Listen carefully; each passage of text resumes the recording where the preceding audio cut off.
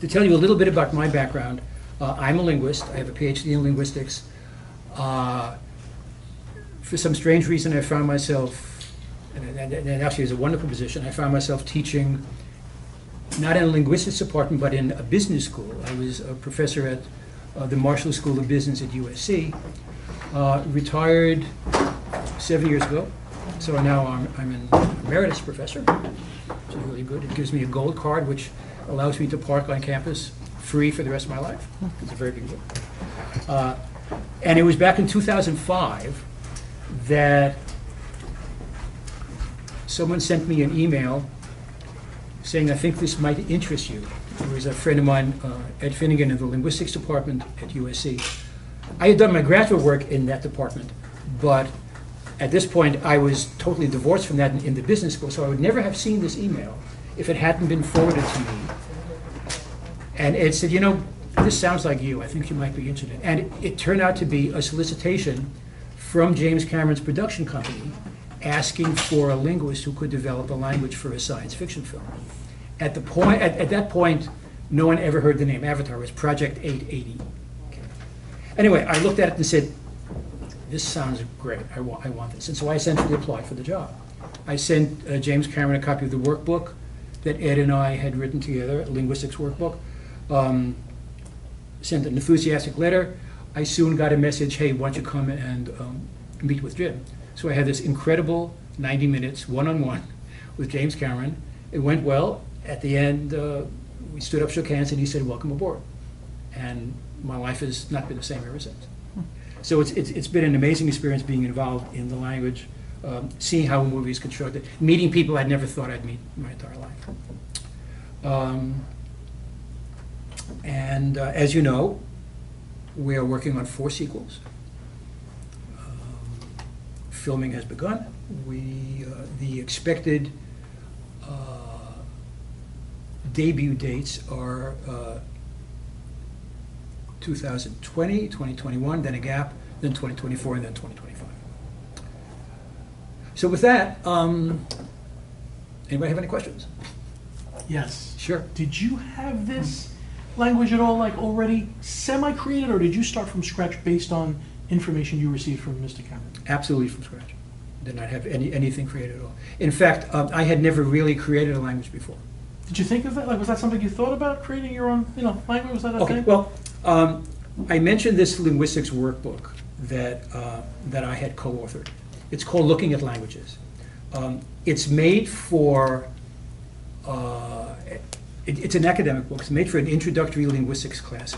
Linguistics, which as you know is a scientific study of language, it's a little bit like math in the sense that you're not going to learn it if you simply listen to a lecture. You've got to do it. And so typically in linguistics classes, students, after they learn certain principles, are presented with problems. Here's some data in a language you've never seen before.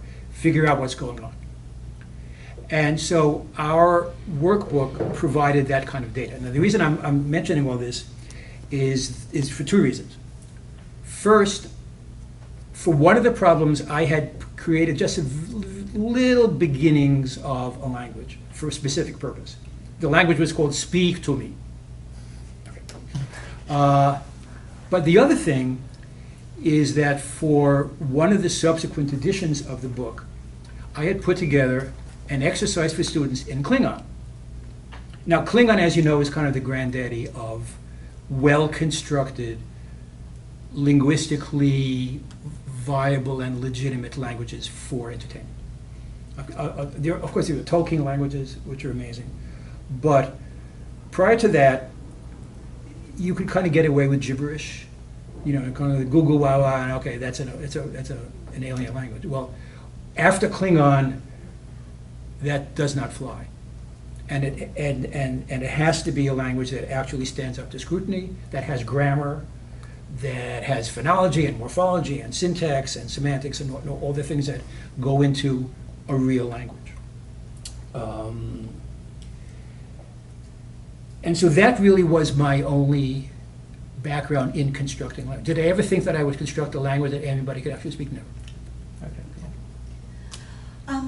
I know a lot of languages borrow from each other. Mm-hmm. But in creating this entirely new language, did you have any basis, or what did you base it on to get the beginnings of the language? Yeah. First of all, it's not based on any Earth language, contrary to what some people have said. Okay. Now, I didn't start from absolute scratch because James Cameron had come up with about 30 words on his own. These were mainly character names, Neytiri, Moat, for example, names of places, names of a few animals. So I took a look at that list, and again, it was just words, it wasn't any grammar or anything, and I kind of looked at what the sounds in that list were. And it reminded me a little bit of a Polynesian language. I think it may have had something possibly to do with the fact that that Jim had recently come back from New Zealand and maybe have had some Maori in his ears. So I kind of, one thing I knew is that I had to incorporate that little bit of vocabulary into the language. And so I created a sound system, phonetics and phonology, that would incorporate those words, but also be expanded and incorporate a lot of other stuff. So that was kind of a central core of the thing. Once you think of the sound system, then you have to think of the morphology, how the words are built up, and then finally how the words are put together in sentences and phrases. There was another part of your question, I'm sorry, that I forget about. Well, I just wanted to know, how did you, you said that you based this on what Cameron, the words that Cameron had gave you, but how did you come up with like the full? Yeah, with the full vocabulary. Most of it is just, okay, here's a sound system. The first thing you have to do is decide and have a very clear picture in your mind of what the sounds are in the language. And just as importantly, what the sounds are not.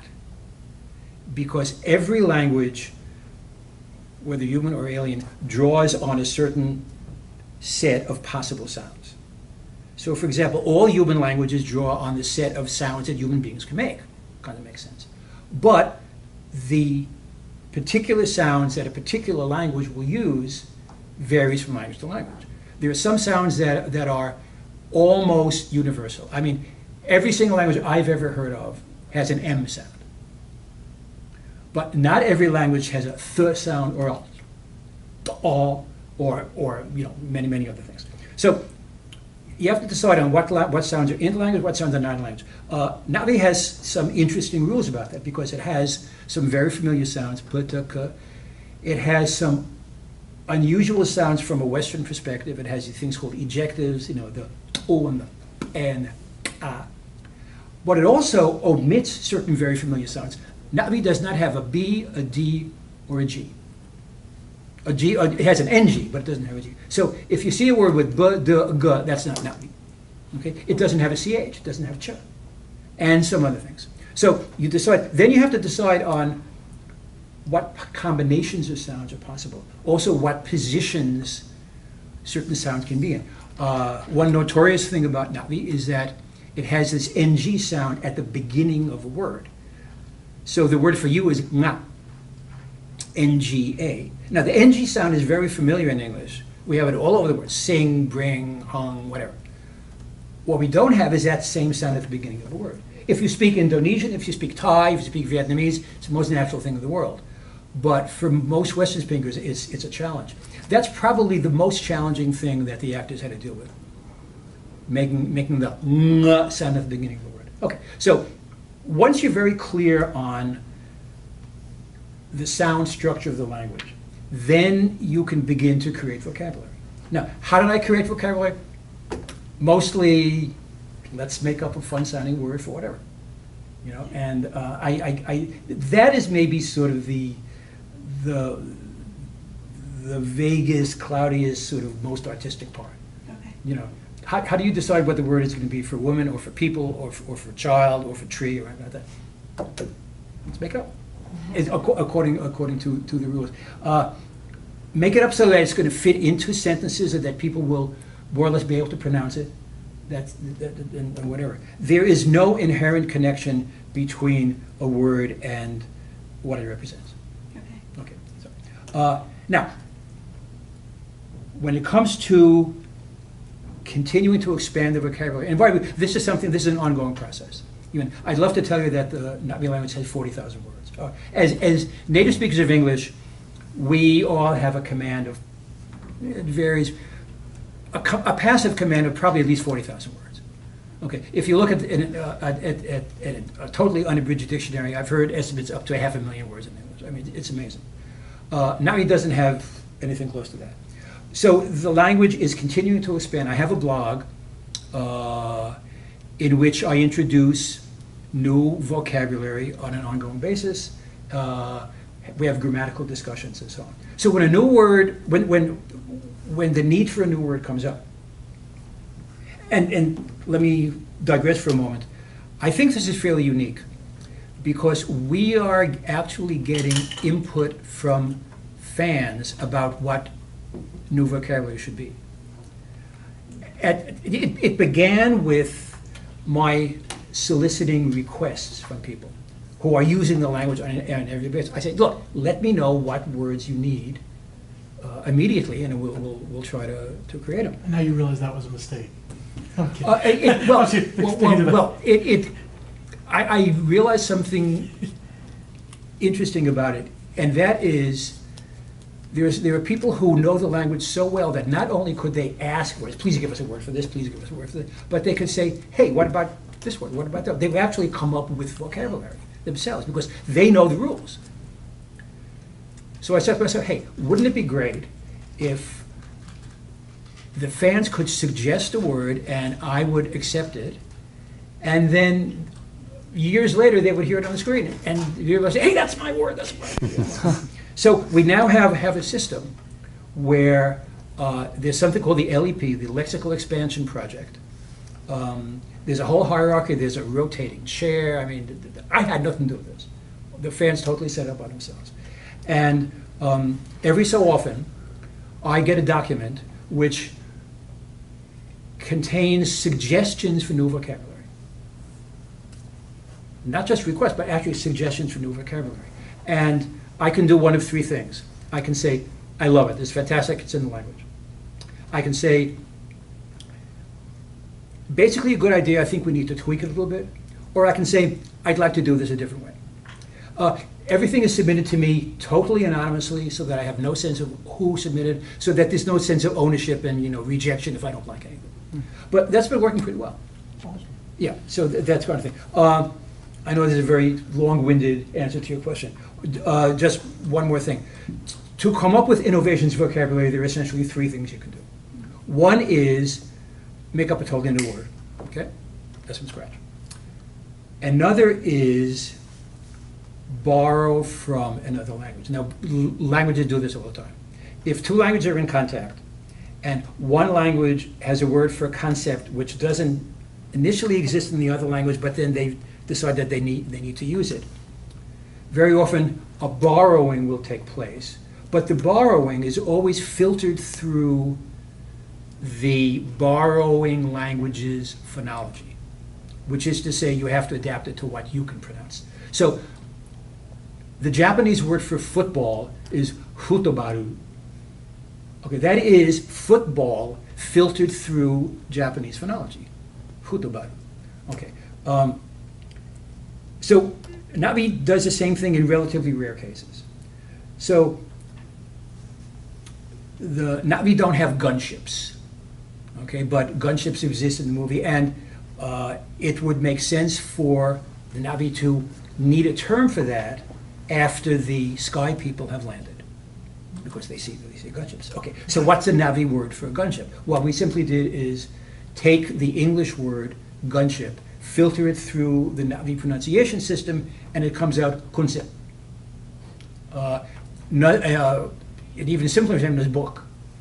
Okay, the Na'vi is not a written language, and so like many languages on Earth, it's simply a spoken language, and communication exists spokenly. It's handed down orally.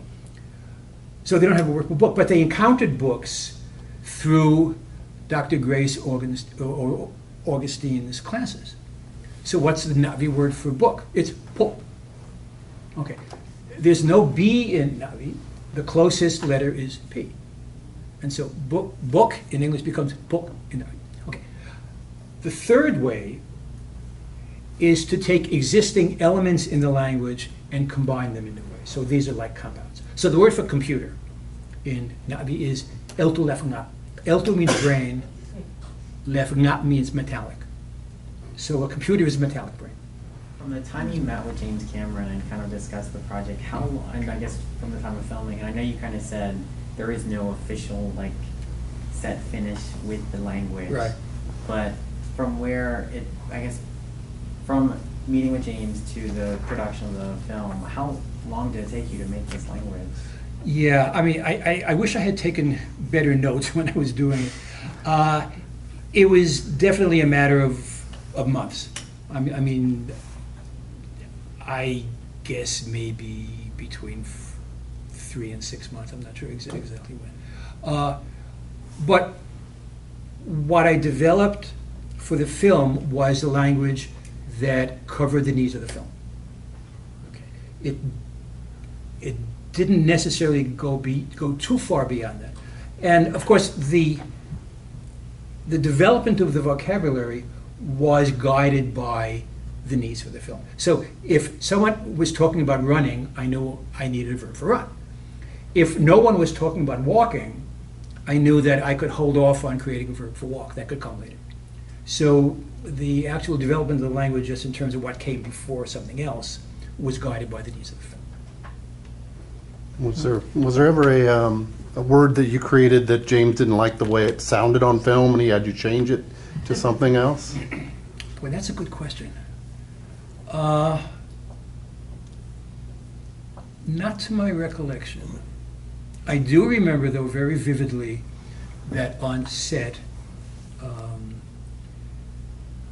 one of the actors was not pleased with the way a certain word sounded.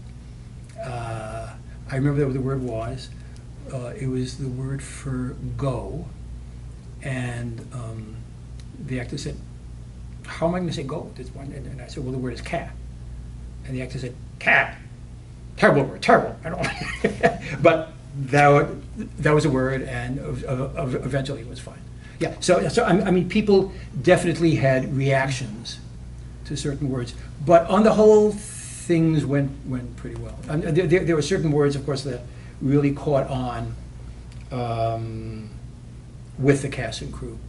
The best known example is the word for moron, which was part of the script, which I had to come up with. Anyone know it? Scown. It's spelled S-K-X-A-W-N-G. And that was a word that for some reason people really glommed onto and adopted. And crew members would turn to each other and say, you scown. So that was kind of fun. Yeah. Where can, you mentioned about the annual Avatar meetup. Yes. Where can people find information on that for new enthusiasts who haven't already been part of it? AvatarMeet.com. There we go. Yeah. Really interested in, did you need visuals or did you use visuals to come up with the language? Was there any available to you, and did they help in your creation? Visuals. Well, I mean, for words for the flora and fauna, it was important for me to have visuals and also descriptions of what they were, because there are certain plants that do certain things, certain plants that have sort of exploding seed structures. So for that, I would take the word for explode, because I had to kind of think, what would the Navi call this particular plant? What would they call this particular animal? Sometimes it would be just an entirely new word, but sometimes it would be a word that represented something about the plant. I mean, in English, we have daisy. I don't know if daisy means anything other than the name of the flower. But then we also have sunflower. And sunflower, I assume, reflects something about that. So, I mean, we have both of those things in Navi as well. So to that extent, visuals were important. For the grammatical stuff and for basic verbs, no. since there is going to be so many more movies coming out, does everyone who lives on Pandora speak the same language, or are there different dialects of Navi? It would be unusual for there not to be different dialects of Navi. Okay. Yeah, just as there are so many different dialects of English and so on. Yeah. Okay. Sure. How many words did you actually create for the first movie, and then with the sequels coming out, how much has it expanded? Yeah. I actually have an interesting story about this. As for how many words, I mean, I think the original vocabulary list for the first movie had maybe about 500 words. It soon expanded after that. John is smiling about something because we had kind of an interesting little experience. The movie came out at the end of 2009, and 2010 was an insane year. I mean, we were just traveling around. I was interviewed. I was on the cover of magazines and newspapers. It was really amazing, and we were invited. I was invited to speak in a number of different places. One of which was Stockholm, Sweden. There is a wonderful group called the Bonnier Group, a conglomerate of publishers and other things, and they have a retreat every year where they invite, I think, typically 14 speakers over the course of 2 days, and it was really quite a wonderful experience. When I was invited in 2010, the theme was passion, and so we were. All the speakers representing scientists and entrepreneurs and creative people, talking to speak about what kind of motivates it. So I was due to speak Monday morning, the first thing. And so we got there about 7 a.m. and we're sitting in the equivalent of the green room, I suppose. And then another speaker arrives who was the keynote speaker. I won't reveal who it was, but it was a fairly well-known personality that everybody would recognize. And this person came in with an entourage and sat down, and there wasn't too much communication between us. But then at some point, the person said, "So who are you, and what are you doing?" So I said, "Well, I'm Paul Fromer. I created this language for the movie." I said, "Oh yeah, I heard about that." So how many words do you have? So I said, well, at this point, we probably have about 1,200 words. And the response was, 1,200 words? My parrot knows 1,200 words. So I said to myself, okay, well, that's fine. But that was kind of an interesting reaction to it. Yeah. But the vocabulary now has expanded considerably beyond that. And of course, as new needs arise, we had new vocabulary. Did you create some words specifically for the theme park area? Land? Yeah. As a matter of fact, I was asked for. So, for example, I was asked to create a word for fan in the sense of someone totally committed to, an incredible enthusiast. And so we had a word for a verb for to be enthusiastic about something, which is soha. And one who is enthusiastic would be a sohayu. And one who is extraordinarily enthusiastic is a ansohayu. So, so you folks would all count as ansohayu. I think, yeah. Sure. So, I guess as you kind of said earlier, as like new movies come, you kind of get like asked to create more words. So do you essentially get to see like the script for the film and then kind of translate it, or is it? I get to see the scripts, and I get to see what is going to be in the language, and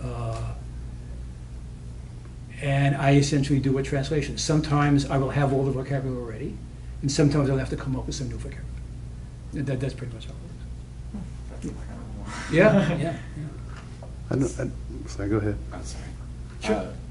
I don't know how much cast member exposure you've had, but are there words or phrases that are easy or hard for them, or maybe just apply actors to that, or Yeah, well, there definitely are things that are easy and, well, let's put it this way. There are things that are harder than others, okay?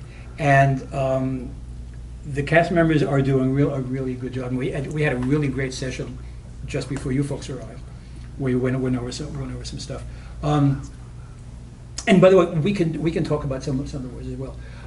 The word for hello is notoriously difficult. It's called which is kind of tricky. There are some words that are a lot easier. Thank you is irayo. And by the way, that's a James Cameron word.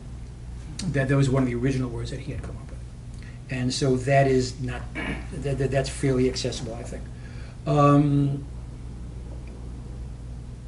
The things that are hard, typically about the language, and really about any language that you're studying, whatever is not in your language is going to be a little more challenging than stuff that's very familiar to you. So, for example, as you mentioned, the NG sound, putting that in the beginning of a word is a challenge. These ejectives, which are probably the most quote-unquote famous part of the language, or unusual part of the language that people have been talking about, which I've notated as PX, TX, and KX. These are sort of popping consonants that sound like ah, ooh, and eh. And if you listen carefully to the dialogue in the movie, you'll hear some of these. They're called ejectives. They're perfectly legitimate sounds that are found in a lot of human languages. They're found in Native American languages. They're found in parts of Africa. They're found in parts of Asia, and so on. They're unusual to most speakers of Western languages, and so that is a bit of a challenge. How do you say "oh"? Well, the way I've been explaining it, and in fact, I actually found this explanation online a long time ago. It'll be spelled TXU. "Oh." So in order to pronounce it accurately, the first step is to make a T sound as loudly as you can without breathing. So it'll be, okay? And then you add the vowel. So it's ooh, ooh. And then as you practice it, you shorten the gap between the consonant and the vowel. So you begin with ooh, and then shorten it, ooh, and eventually ooh. And so that's what most people have done to make it successful. So how do you help people learn to say hello? How do you break it down? Well, so it's two syllables. Kal is easy enough. Kal, K-A-L, Kal. And that's the very first thing on the list. So the TXI, two parts, but there's a consonant and there's a vowel. The vowel part is perfectly familiar in English. It's I. It's a vowel in sit, big, pick, whatever. Perfectly. What's tricky about it is that vowel in English does not occur at the end of a word. It's always followed by a consonant. But in Navi, it can occur at the end of a word. So it's I, which is not hard. And the TX, I, and then eventually and eventually I. And then you put it together. I. Saying tick, but without the CK. Yeah. But hard. Okay. Exactly. So I've been doing this for 10 years now, and so it's become fairly natural to me. In the beginning, it wasn't easy for me either. But it is something that you can practice, and it's something you can work on.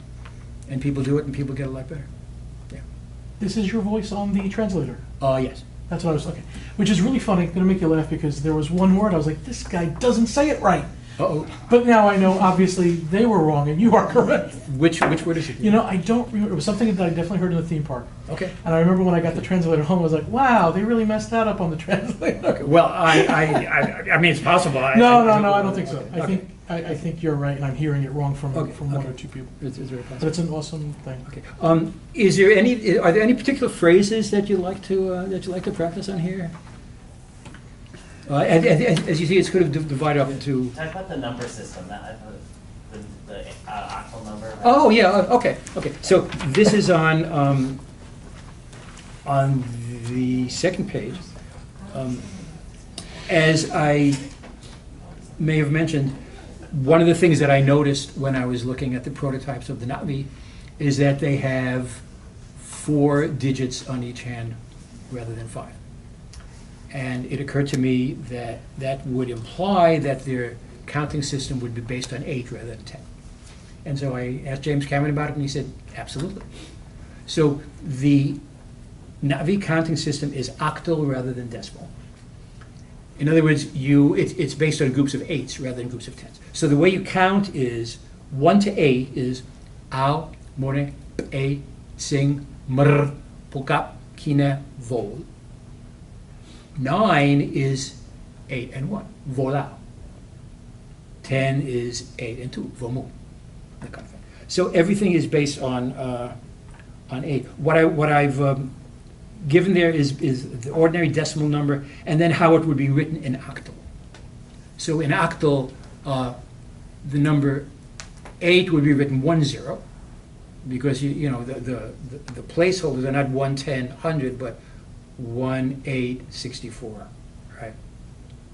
What's 64 times 8? Whatever. We're word people. Okay. Yeah. Okay. So the word for Pandora, which you see in the middle of the bottom list, is Ewa Even. Ewa Even. That's a compound. It actually means child of Ewa. So Eveng is the word for child, and Ewa is Ewa. There are 2 forms here. Ewa Eveng is the proper dictionary form. Eweveng is a short form which is colloquial and perfectly acceptable. So to say welcome to Pandora, it's Zolau Nupurte Ewevengne. Do you have, and this could be like a simple question, but do Right. you have like a translation for like Walt Disney World? They're like, I don't. I mean, Walt Disney World. That'd be a good example of putting an English phrase into Navi. Walt Disney World. I mean, what would Walt Disney be filtered through the Navi sound system?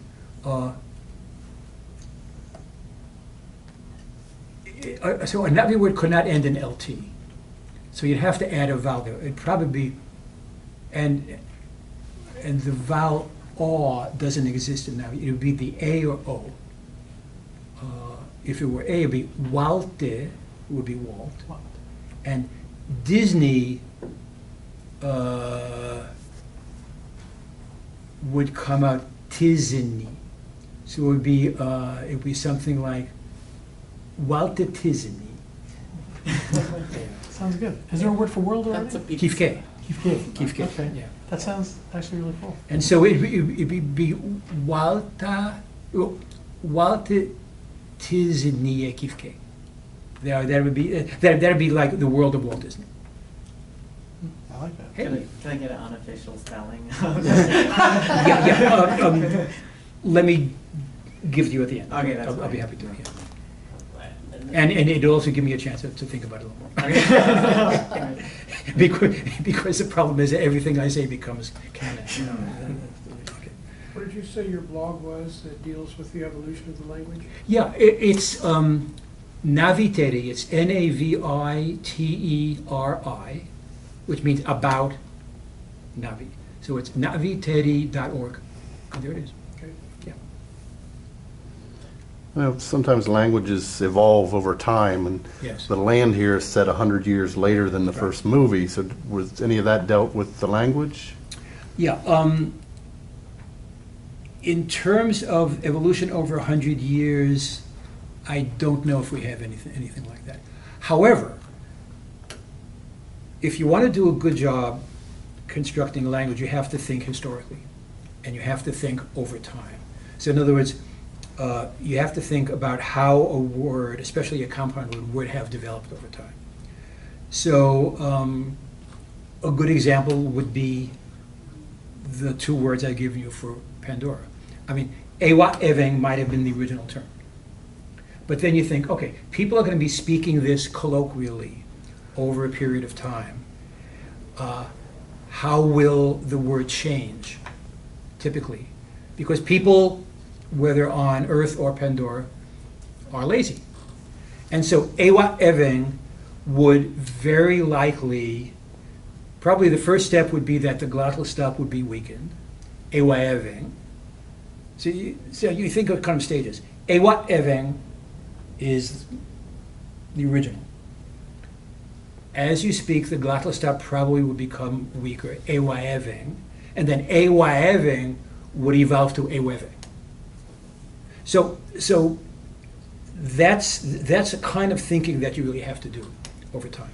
How would things that were originally this way, over the course of maybe thousands of years, evolve into what we have today? And that's the kind of thinking you did to create the language that was in the movie, Yeah. but you had to figure this started thousands of years ago. Yes, exactly. All right. We probably have a couple more minutes. Anybody has any last questions? Or anybody wanna try some? How about I see you, which is kind of nice. So that's the number 2 phrase on that. So it's Wangati Kameye. So the way this breaks down is well is a form of the word I.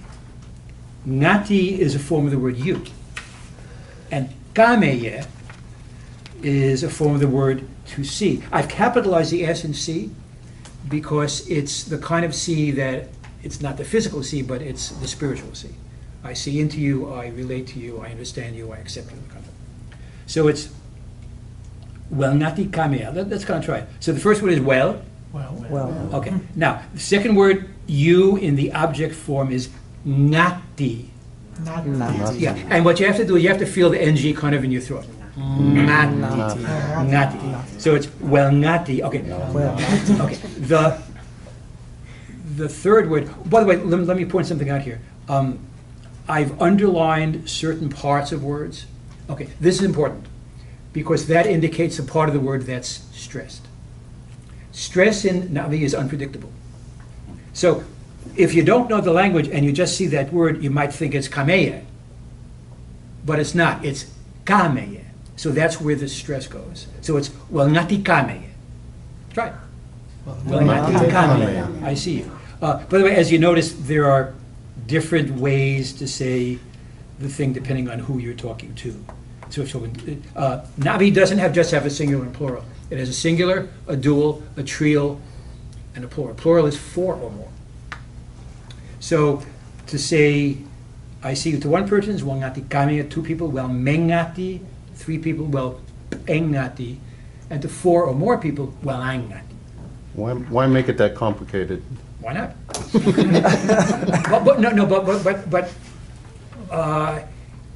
I wanted to do interesting stuff with the language, but not outlandish stuff.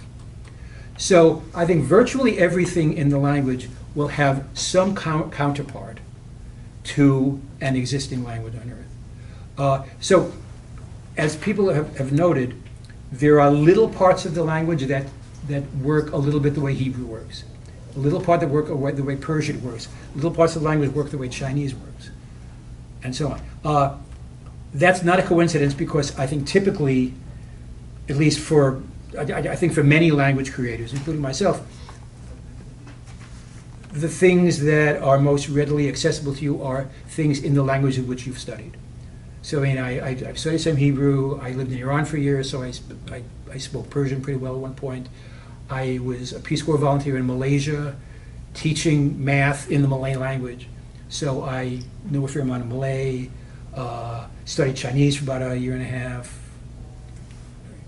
I can say very little. I once learned about 300 characters, which is probably what the average 6-year-old knows. But those kinds of things are to a certain extent reflected in the language. But the combination is unique. There is no language that has all of these properties.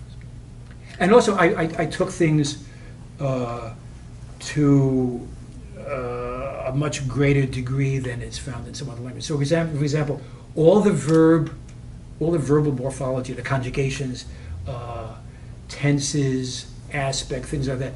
Everything is done in Na'vi, not by using prefixes, which is taking a root and putting something in front, not by using suffixes, but by using infixes. So in Na'vi, to change verbs from present to past or from continuing to completed, you stick something in the middle of the verb.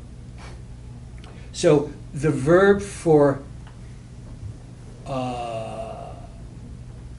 hunt, say, is taron, T-A-R-O-N, that's the root. To say that hunting has been completed, it's tolaron. So you take the O-L, put it in the middle.